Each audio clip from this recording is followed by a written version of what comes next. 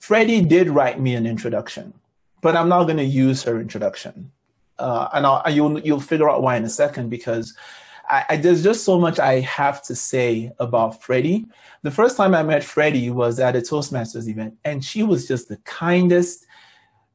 She had the best energy in the room that I have seen in a long time. At the time, I didn't know who she was. Later on, I came to find out that she's a part of what I call Toastmasters Navy SEAL Team 6. And if you don't know what that means, it's a very small group of Toastmasters who have attained the designation of accredited speaker. And I don't know, there's a handful of them around the entire world. And it's a very rigorous process. They go through tons of vettings and it's just a lot of work. And at the end of the day, they are granted this accredited speaker status, and it's as good as any professional speaker badge that you can wear. So we are in the presence of somebody really special, really valuable to this organization, Freddi Dogterom, and she's going to be talking to us about failing forward into the art of success. Now, she's experienced failures in her life, quite a few, and she wants to share with you how to turn those failures around into successes. I've gone on long enough. I think you should hear from her next. Ladies and gentlemen, help me welcome Freddi Dogterom for Failing Forward, the Art of Success. Failing Forward, the Art of Success, Freddi Dogterom. Thank you. Thank you very much. I indeed am an expert in the science of failure. I have probably failed as much, if not more, than anybody. I failed on a personal level. I have failed on a professional level, and I've definitely failed on the Toastmaster level. You know, I remember my first disappointment. I was about 4 years old, and I was the littlest angel in the Christmas pageant. And I was so ticked off because I was the only one that didn't have real feathers on my wings. I had these crummy little crepe paper wings, and I was really disappointed. And it was my loving big brother that pointed out and told me, he says, well, you're not a real angel anyhow. And you know, that thought that I'm not a real angel anyhow has stayed with me forever. But let's take a look at failure. I know you failed. I've failed. But what do we do with those failures? I am an expert at the process. Sometimes when we're looking at personal failures, we really view it as being part of what I like to call the fatal phase, where we take failure and we use it to stop dead in our tracks. That is where we can quit. I know that some of you have heard some of my Arctic stories, and I was talking in Georgia earlier this week, and I was telling about one of my ice road trucker stories and the events that caused me to quit or to stop that career. You know, it was that occasion that really drove me to think about this whole science of failure. Is it something that we need to make our tracks stop dead in the snow about? I don't think so.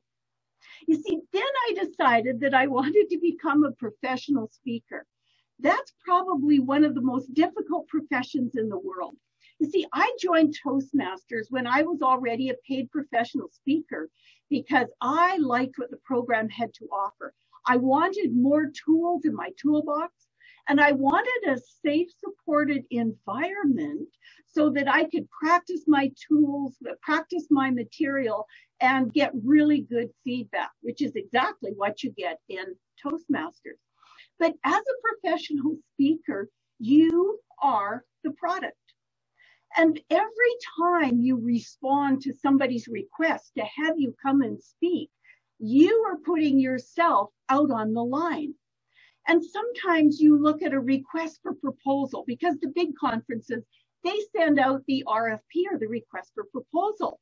And so you have to put all of your information in, send it away, and then they determine whether they want you or not. And because it's a very personal field, it can be debilitating not to be chosen to speak at the conference. But it was through Toastmasters that I learned that, you look, you apply, you get refused.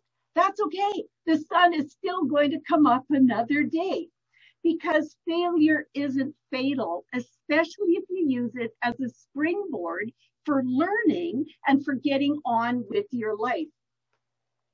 I know many of you, like me, have entered speech contests. Oh, I love speech contests. Absolutely love them, because this is how you can really get good. If you're wondering whether or not you should enter your club contest during the next round, do it. Absolutely do it, because that is one of the guaranteed ways that you can take your speaking craft up to the next level. It doesn't matter if you win.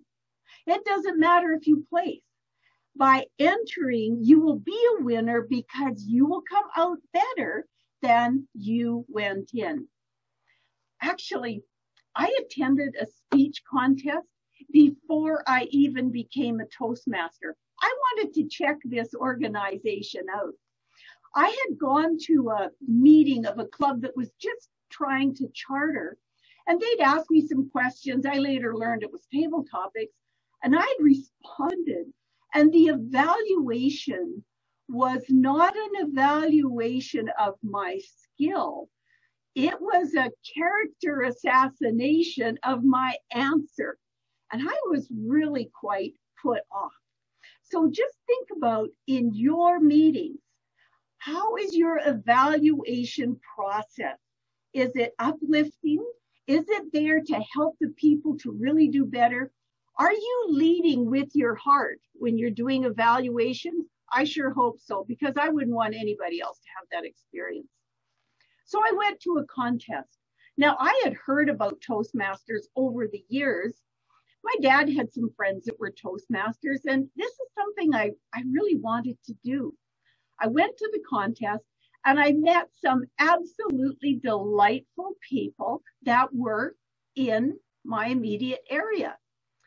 Well, little did I know that when I walked in and sort of looked around blankly and I said, "Can I help?" They put me at the door signing people in. So I got to meet everybody that came in. What a wonderful introduction to Toastmasters. And I watched the contest and I thought, oh, I like this, because I'm just a little bit competitive. So I signed up and said, yes, this is what I want to do, and got onto the program. Well, contest season came around. Now, sometimes we can get just a little bit cocky. I know I certainly can. So when contest season rolled around, I thought, oh, this is awesome. I'm going to enter the contest. And I did. And it was great. We had a small club, and I won at the club level because I was the only competitor. And off I went to the area level, where I did not succeed. I'm going like, how come I didn't win at the area level? I mean, I was as good as that person that won. But rather than be bitter, I decided I'm going to get better. And so I started to use the power of the club, and I hope you do that as well. 2005 turned out to be a really good year for me, because I had learned a lot and gained a lot of support from my club members. And I became the District 42 Evaluation and Table Topics champion that year. 05, that was a really good year. But then in 08 came along, and I entered, and I was in the district evaluation contest. Now, those of you that have been in contests, I think you kind of know what I'm going to be saying here. So I listened to the test speaker, who was really quite a good speaker. And I got my evaluation already. And then when it was my turn, I delivered it, and I thought I did just an absolute amazing job. And then the drum roll. They are going to announce the winners. In third place, not my name.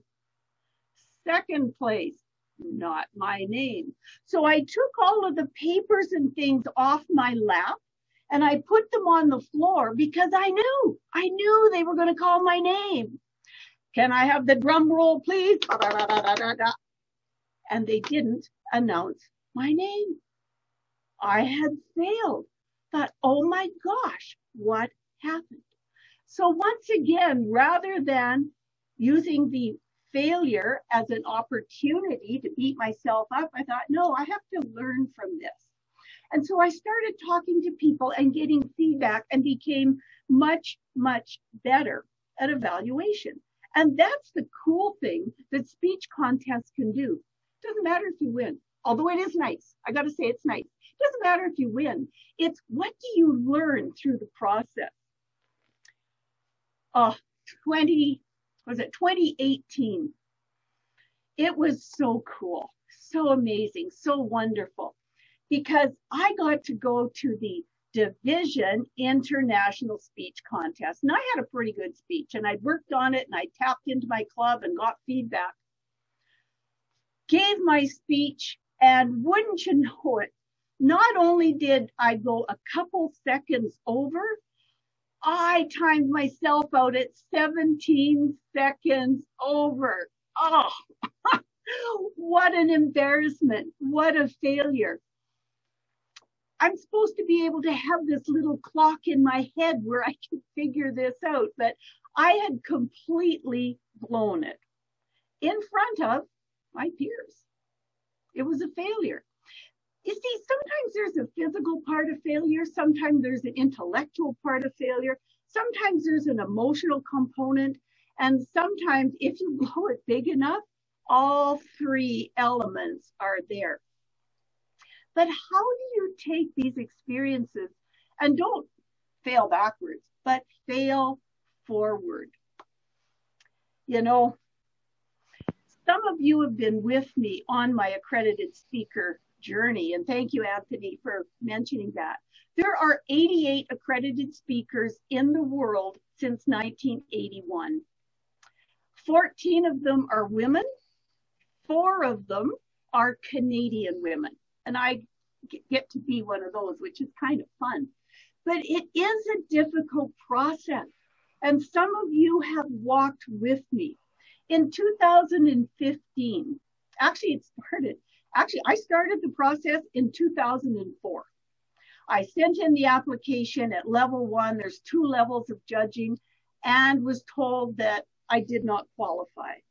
So I worked really hard on developing my skills and sent it in again in 2014. You have to send in either an audio tape or a videotape, and it gets judged by a panel of your peers. And then you get the feedback that says you either passed or failed. But unlike a speech contest, you actually get feedback. So you take a look at the feedback and go like, okay, this is what I need to work on. This is what I need to work on. So you see the failure aspect of it can also be very constructive and instructive. But in 2014, I got the letter that said, hey, you have passed level 1. You are now eligible to speak at an international convention to attempt your passing of level 2. So the first one is where you send in an audio or videotape, get judged. The second level is where you perform live in front of the world. Wow, this was so exciting. This was in Las Vegas, Caesar's Palace. And they had this humongous stage. It was absolutely amazing.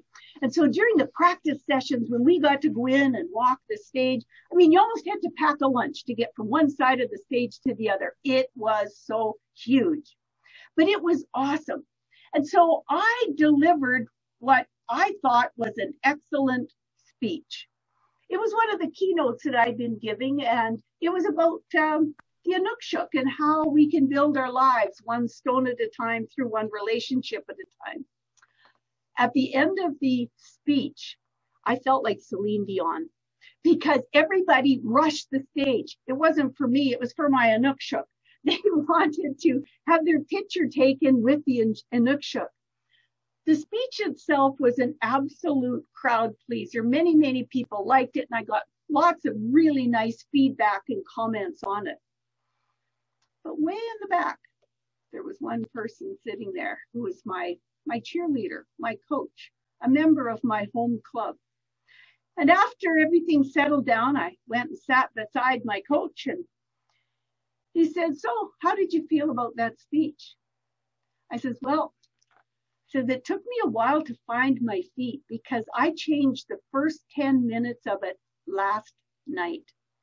I had got some coaching and some support from some really great, well-meaning people, and they had encouraged me to change that first 10 minutes. Well, I'd stayed up all night practicing, but it just didn't flow. And it was only when I got into the flow of my speech that things started to come together." That year, how they let us know if we passed or failed is that when the judges were sequestered and they made the determination, a staff member from Toastmasters International would phone you and let you know if you passed or failed. But the results were not going to be announced until the next day, just before the world champion of public speaking.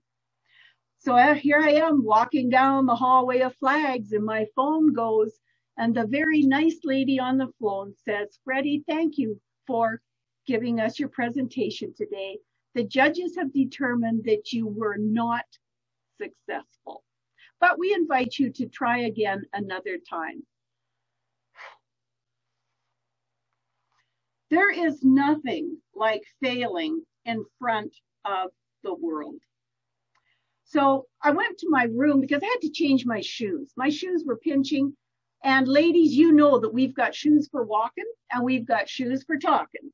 Well, I had to get out of my talking shoes and get into my walking shoes. But that was very beneficial because here's one of the big lessons that I learned about failing, is that you need to give yourself some time to process the emotion. So I went up to my room and I processed the disappointment and the feeling I had of failure and just everything that was going on through my mind. I texted my husband and I said, "Don't bother putting the champagne on ice." The worst part, though, was when I went back down and, through the different events, people were coming up to me and they were saying, "Oh man, Freddi, I love that. That was a great speech. You nailed it. You got it." But I knew that I had not, but I couldn't do anything about it. So the next day when they announced, they said, "We have had 3 presentations for the accredited speaker, and we have 1 new accredited speaker." And all these eyes turned and looked at me like, "Thumbs up. Yeah, Freddi, we knew you made it." And they announced a different name. Wow, talking about putting yourself out there. But what a wonderful lesson, because at that moment in time, I realized that the best thing that could have happened to me was that failure. Because it was that failure that I was able to use as a launching pad, as a springboard, as that motivation to get in there and get better. Don't get bitter. Don't go home. Don't quit. Get better. Now, I had initially intended on going to Chicago the following year, but then in 2017, the international convention was going to be in Vancouver.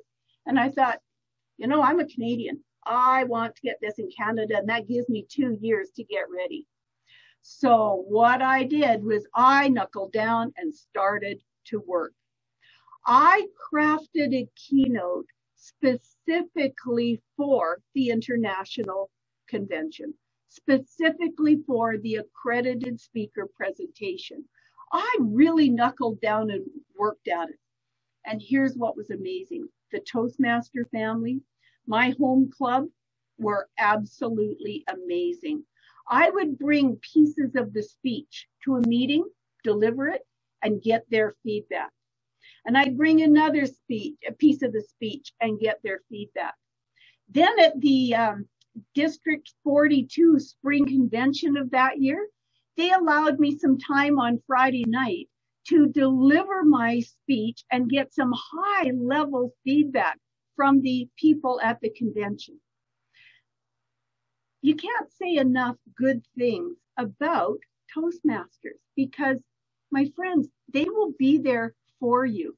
It is absolutely amazing. So based on their feedback, I then started really polishing up. I had 2 months to polish up. Now, here's something to think about. Any of you that are wanting to become a professional speaker or to take a look at the accredited speaker program, even your club speeches, one of the most important elements is your introduction. I know it's so tempting that when you're giving a speech at the club, you just sort of like blah, blah, blah, cobble something together. I'm working on this project. It's this level. It's, this pathway. Who cares? Nobody cares. But what you need to do is you need to have that really good introduction that is going to set the stage for your audience. So you want the stage set. And I really worked hard on my introduction. I had it professionally voiced over and had it crafted into a PowerPoint slideshow so that the person reading the introduction could not mess it up. I took complete control of it, and Margaret Page just went, here's Freddi, and there was my introduction. And I launched into my presentation. Your retirement prescription, it takes more than money. You can catch it on YouTube. But it was amazing. I felt so good up there on the stage. I didn't stumble, didn't have these other experiences, from 2015. And when 6,000 eyeballs are looking at you, you really want to bring your A game. But here's another thing that I had learned from my initial failure. When you're standing on a huge stage, and for those of you that have gone to the semifinals or the finals of the World Champion Public Speaking, you know what I'm going to say. When you're standing on this huge stage, there is so much electronic noise in front of you from monitors and speakers and this and that. You can't hear the audience. So if you're depending on the gasp or the oh or the whatever from the audience or the little chuckles, you can't hear them. So it's really hard to draw on that feedback as you're moving ahead. I was delighted that in 2017, I was awarded the accredited speaker designation. And all of a sudden, this became my favorite jewelry, my accredited speaker badge. But I could not have done it without the love and support and encouragement of my home club, my area directors, Division D. I mean, they are absolutely amazing. Another element of failure in my life has been using the Toastmaster program. My home club is Dynamically Speaking. We've been around for 22 years. In those 22 years, we have had 17 years as the President's Select Club. Amazing. We had 1 year in that time where we were distinguished only. That was the year I was president. I was president the only year that we didn't make it. Now, why was that? I failed to use the program. The Distinguished Club program. I knew about it, but I just chose not to use it. What a goofy mistake, because you see, that led to the failure because the club had the potential to make it at the President's Distinguished. As a leader, I failed the club when I didn't use the program. So any of you that have access to your Distinguished Club program, really take a look at it and use it. Because the great thing about it is that it supports your members. I mean, what are our clubs about? That's about our members and our members succeeding. We just don't want our members to become experts in the failure process, although, they're going to have some ups and downs, and we need to help them to fail forward rather than failing to quit. But the Distinguished Club program works with the individual members' goals. That's amazing. It also helps us with our administration, because any organization has to do the behind the scenes work. And it also shows us and encourages us how to get new members. I have to say that I really like this Zoom environment. I'm not crazy about the virus, but I'm loving the Zoom environment because now we can take our blinkers off and go all around the world. 2 weeks ago, I was speaking in Malaysia. How amazing is that? Kuala Lumpur, District 102. It was amazing. They had speakers from all over the world. Last week, I was speaking in Georgia to an international speech-a-thon. We had speakers from India, from France, from Mexico, from Canada, and the US. It was absolutely amazing. So thinking about this environment that we're in now, rather than saying, oh, I don't know what we can do. We can't meet in person. And I guess our club's just going to have to pack up its banner and go home. What can we do? What opportunities are there for our clubs to think outside of the box or outside of the screen? So thinking about your Distinguished Club program, as well as the amazing opportunities that Zoom has for us, this is going to give us truly the opportunity as individual Toastmasters, as club executives, area leaders, and division leaders to absolutely fail forward, because we're not going to let this little hiccup get us down, because we're Toastmasters. And we can take a look at the dynamics of change and of leadership, the lessons learned from failing, because most of us will have some opportunity for failure. To take a look at the physics, like what happens when we have these disappointing experiences, but to always, always, always draw on our support, on our club members, on our coaches, on our mentors, and always fail forward, because we know that our clubs, our areas, our divisions, and our districts are absolutely there for us. Back to you, Anthony.